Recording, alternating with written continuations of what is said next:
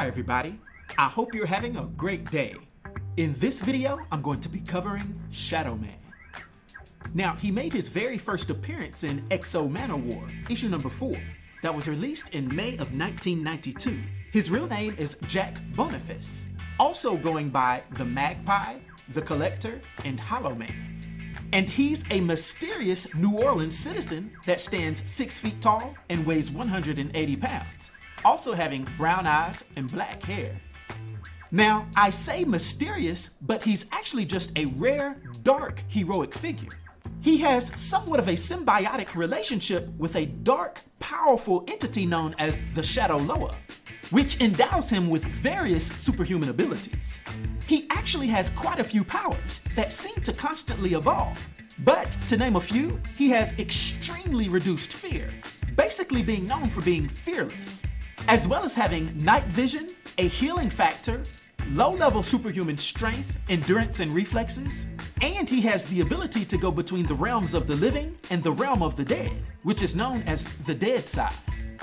This leads me to the meat of his shadowy powers. Not only can he open up gates to go between dimensions, he also has a mastery of umbra-kinesis. And so he can also use the shadows themselves to teleport from one place to another. He can also manifest umbra-kinetic constructs, being able to manipulate shadows to actually bind opponents, as well as create weapons, such as his scythe.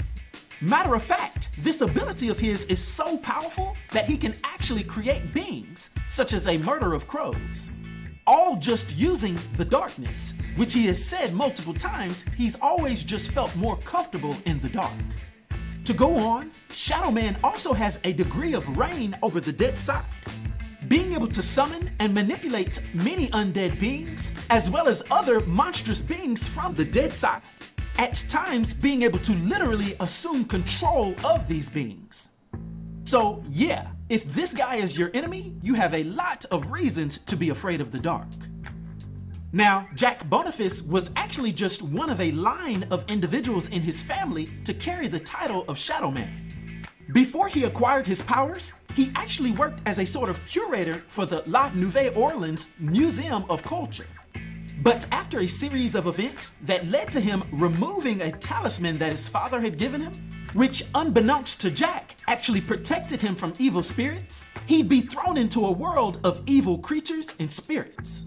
This is when the Shadow Loa would activate to actually protect Jack, and it would imbue him with his various superhuman powers. And before you know it, he was getting help and guidance from the Abettors named Darque and Alyssa Myles.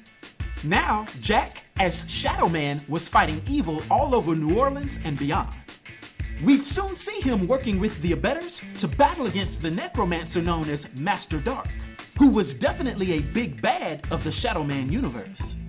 Our shadowy hero would actually be tricked by Master Darque to serve him in the dead side as a menacing figure known as the Magpie.